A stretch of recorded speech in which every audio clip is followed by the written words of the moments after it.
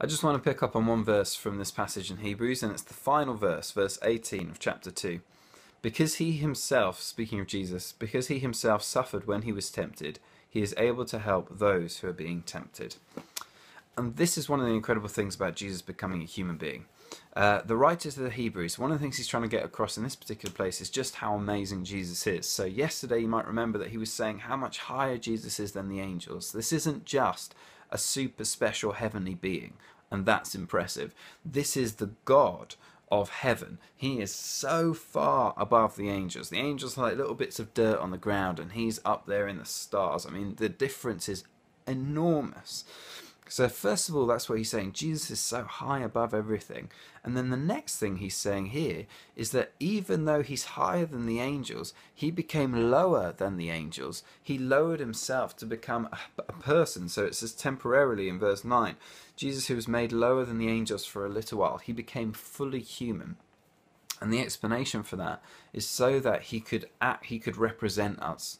He could act on our behalf. It's like if I want to send someone to, I'm invited to a birthday party or whatever, the best person I could send to represent me would be someone who's very close to me, who's near to me, who's a friend of mine or a family member.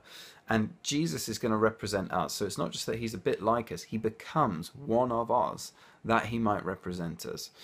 And that means that he makes a way for salvation for you and I, but also one of the things that it means is he gets us.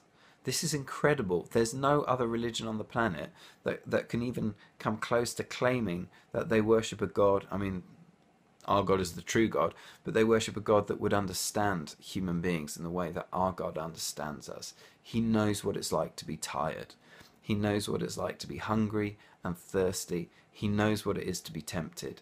He understands the struggles. He was rejected by some of his closest friends. He was betrayed by one of them. He was abandoned by the rest of them. He knows how life can grind you down. He understands.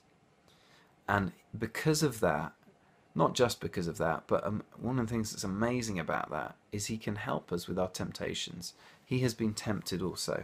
So each of us today will face temptations, whether it's to do something, be angry or lustful or gossip or moan or whatever it might be. Jesus has been tempted to do the same thing.